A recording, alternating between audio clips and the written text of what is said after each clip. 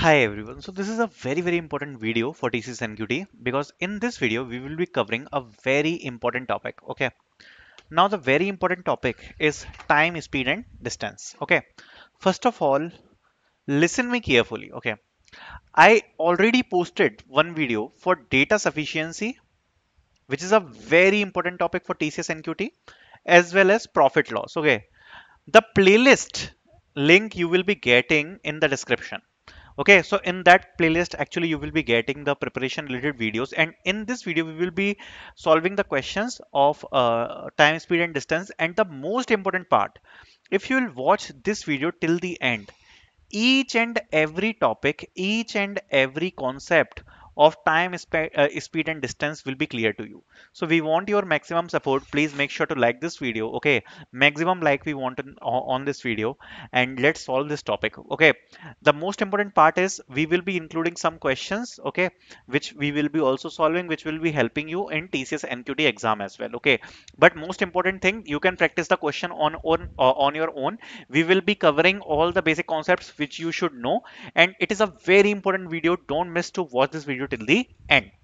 Also, I just want to tell you, if you want to prepare for TCS NQT in very less time, if you want to prepare for TCS NQT with the mock test, if you want to prepare the questions with the timers, you can purchase the mock test. The link will be in the description. The most important part is you can join the TCS NQT WhatsApp group. So in this WhatsApp group, you will be getting the clear instructions that what you need to do.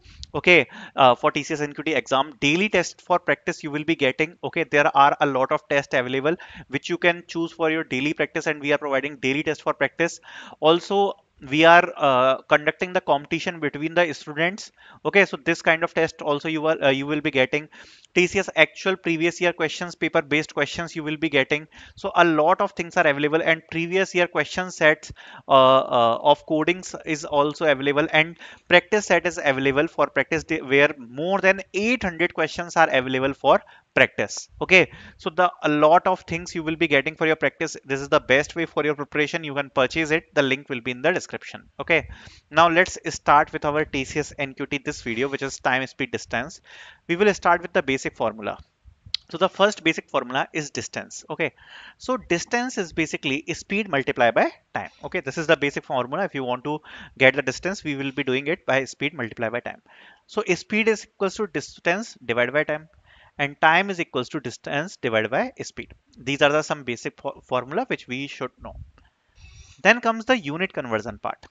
Now, suppose if anything is given in kilometer per hour, you want to change it in minutes per second, then we need to actually multiply it by 5 by 18. So if you will multiply by 5 by 18, it will convert into minutes per second. Then if 1 minute per second, that means if you want to convert from minutes per second to kilometer per hour, you can multiply by 18 by 5. 1 kilometer will contain 1000 meter, and 1 hour will contain 3600 seconds.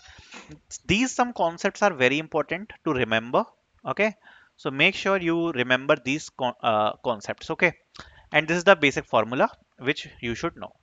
Then talking about average speed. Okay, so if a person travels equal distance at different speeds, the distance is equal, and if he's traveling the equal distance at different speeds, then average speed will be 2xy divided by x plus y. Okay, for an example, a person is traveling to half distance at 40 km per hour, another half distance at 60 km per hour.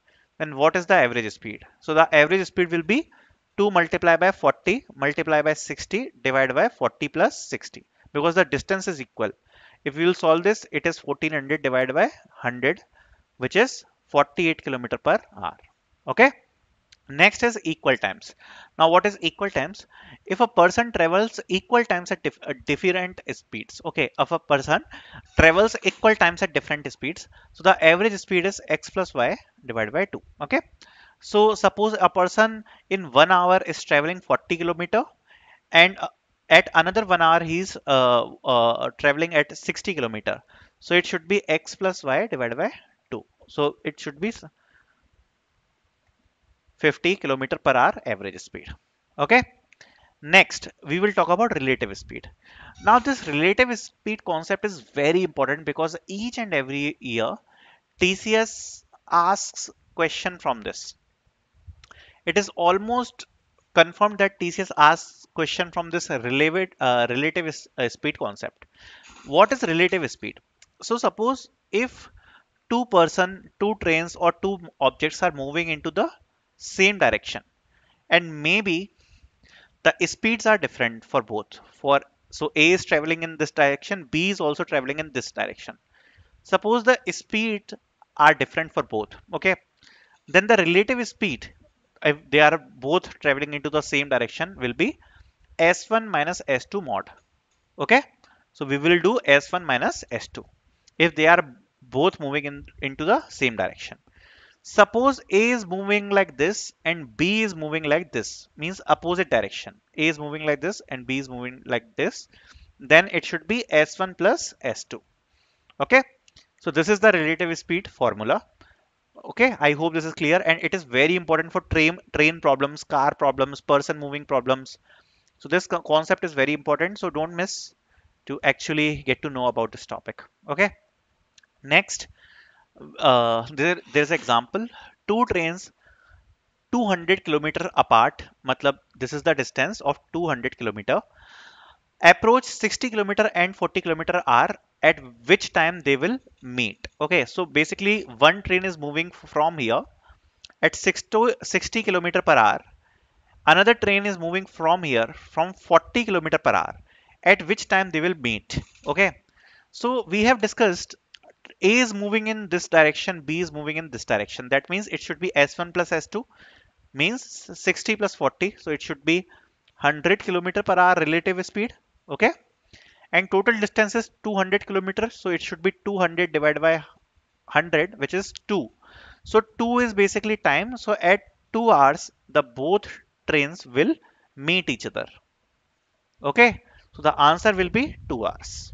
Okay, so according to this same kind of question also you may get.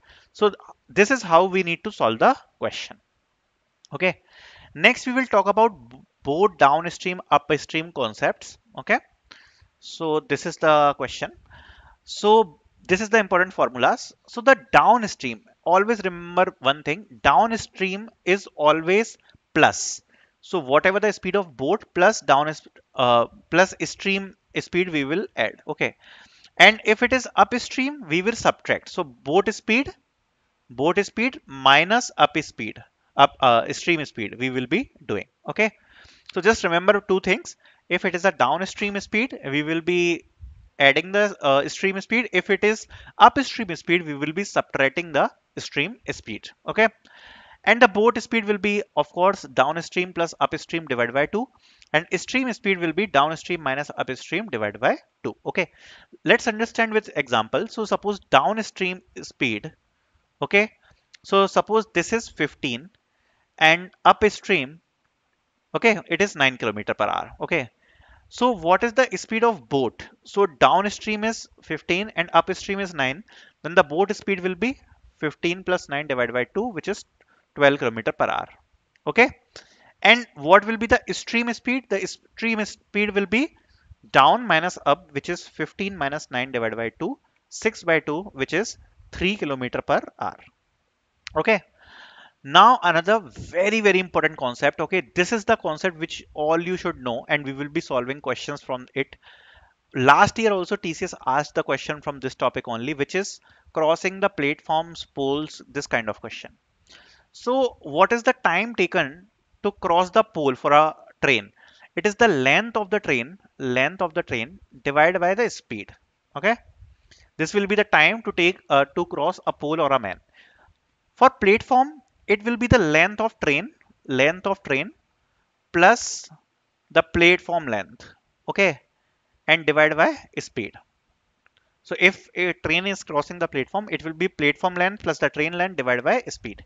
And if we are crossing another train, it will be sum of lengths plus relative speed. Okay, this will be the formula. So now we will solve the questions from this topic because it's a very important topic and we should definitely solve some questions from this. Okay. So let's talk about this topic and these questions. So next we have circular tricks, which we will not talk about. I will discuss about this. But this is the question. A train which is 150-meter long. Okay. So this is the length of the train. Okay. This is the train length at 54 kilometer per hour. So this is the speed, 54 kilometer per hour. It's the speed crossing a 200-meter platform. So platform length is 200-meter. Okay. So we actually get to know in how much time the train can cross the platform. Okay. So now, first of all, if you can see here, the length of the train is 150-meter. Okay, and the speed is 54 kilometer per hour. First of all, it is not matching because it is kilometer per hour and the train length is in meter. So what we will do is we will basically convert this 54 kilometer per hour into meter per second. So 54 kilometer per hour to meter per second, how we will do it? We just discussed the formula in the starting, multiply by 5 by 18. So if we will solve this, it will be 15 meter per second. Okay, so 15 meter per second is the train speed. Okay, so this we already know now that the speed of the train is 15 meter per second. Okay, now we want to know the time to cross the platform. Okay, so we already discussed the formula. First, there will be the length of the train plus the length of the platform. So the length of the train is 150-meter plus the length of the platform is 200-meter plus the speed is 15 meter per second. So this will be there. It will be 350 divided by 15, which will be 23.3 seconds. So this will be the time taken to cross the platform. Okay. Now circular tracks. This, please pause the video and please read this because it's not much important. So you will be reading about this. Okay. So pause the video and read about this. Special cases also, please stop the video and read about this. Okay. Now talking about the examples. So the first example says a car travels first 200 km at 50 km per hour, next 180 km at 60 km per hour, last 220 km at 55 km per hour. Find the average speed. So first 200 km at 50 km per hour. Okay. So 200 km at 50 km per hour, that means the time taken is 4 hours. Okay. 180 km at 60 km per hour, that means the time taken is 3 hours. And 220 at 55 kilometer, that means 4 hours. Total distance travel 200, 180 and 220, which will be 600 kilometer. And total time taken 434, which is 11. So 600 divided by 11. So the average speed is 54.5 kilometer per hour. Next question. Two trains 300 km apart start at the same time towards each other at 70 km per hour and 80 km per hour. When and where do they meet? Okay, so they are moving in each other direction like this. So what we will do in relative speed, 70 plus 80, which will be 150. Okay, total distance 300 kilometers. So 300 divided by 150. So time to collide 2 hours. At 2 hours they will meet each other. And how much the first train traveled? 70 multiplied by 2 hours, because 70 kilometer per hour is the speed. So 140 kilometer the first train will travel. Okay, next question we have from boat and stream. A boat takes 6 hours downstream and 8 hours upstream for same distance. If speed of stream is 2 kilometer per hour, find boat speed. Okay, so recently we discussed, if it is upstream, what we will be doing? Minus. If it is downstream, what we will be doing? Plus. Okay, so we discussed. So suppose the boat speed we need to find is B. Okay, and if the speed of the stream is 2 kilometer. Okay, so if the stream speed is 2 kilometer, so for upstream what we will be doing? Minus. And for downstream what we will be doing? Plus. So from the boat speed, we will be doing -2 for upstream and +2 for downstream. Okay. If we are doing so, the both should be equal. Okay. So if the both should be equal, so the distance, because if you will look closely, they will travel the same distance. Okay, because it's taking 6 hours downstream and 8 hours upstream. Okay, so the distance but they are traveling is equal. So 6 hours they are taking for downstream, that means 6 multiplied by b plus 2 equals to 8 multiplied by b minus 2. Okay, we will solve it. So after solving it will come like 6b plus 12 equals to 8b minus 16. So we will move it here. So it will be 2b equals to 28 and b equals to 14 kilometer per hour. So the value of b will be 14 kilometer per hour. Two person A and B start from 2 point P and Q towards each other simultaneously. After meeting, A takes 4 hours to reach Q, B takes 9 hours to reach P. If A speed is 36 kilometer, what is B speed? See, there is one simple formula. If the speed is given, if the time taken to reach at the certain point is given, and if the distance is same, so you can use this formula, which is speed of A divided by speed of B equals to time taken by B divided by time taken of A in the square root. Okay, you can just put the values in this formula. So speed of A is 36 divided by speed of B is equals to square root. Time taken by B is 9 divided by 4. We will square and solve it. So if you will solve it, is 3 by 2. So 36 speed of B equals to 3 by 2. Okay, and we will solve it. So it will be 36 multiplied by 2 by 3. If we will solve it, it is 24 kilometer per hour. Okay. Next question. A 200-meter long train crosses a platform in 30 seconds and a pole in 10 seconds. Find the length of the platform and the speed of the train. Very easy and very important question, because each and every year TCS is asking this kind of questions. Okay. So the length of the train is 200 meters, correct? And it is crossing the pole in 10 seconds. So we discussed about this, right? So time, what will be the time of crossing is 10 kilometer, correct? And the formula was the length of the train, okay, divided by speed. Now we don't know about the speed, so speed will come here, time will come here. So speed is equals to length divided by time, which is 200 divided by 10. So it should be 20 meter per second. So 20 meter per second is the train speed. We already know this. Okay. Now they are asking find the length of the platform. Okay. So 30 seconds it is crossing the platform. Okay. If it is moving 20 meter per second, so in 30 seconds, how much it will distance? It will travel. It will travel 20 multiplied by 30, because per second it is traveling 20 meters. So 600. Okay. Because in 30 seconds it crossed the platform. That means in 30 seconds it traveled 600 meters. Okay. And the train length is 200 meters. So we will subtract the train length from this. What is the remaining, which is 400? So 400 will be platform length. So answer will be 400. Okay. So that's how we will solve it. Now, circular track overtaking, please read the question on this your own. Okay. Just pause the screen and you can read.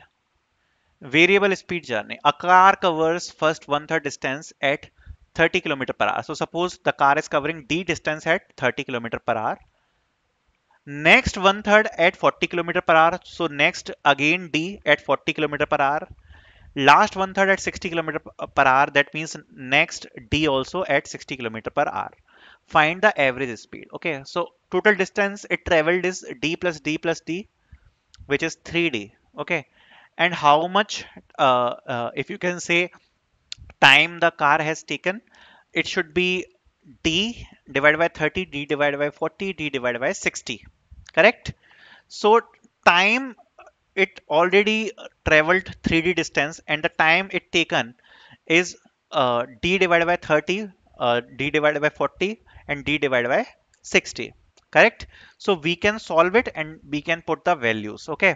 So the total time taken is D by 30, D by 40, D by 60, which will be 3D divided by 40. Okay.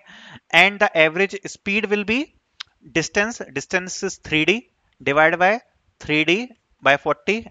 It will be cancelled. So 40 kilometer per hour will be our answer. Okay. Also, if you want to practice the question, and also if you want to practice the question with timer, you can purchase the mock test. The link will be in the description. All the questions are given with the timer. Also, you will be getting the join WhatsApp group link in which you will be getting the instructions. Thank you so much for watching.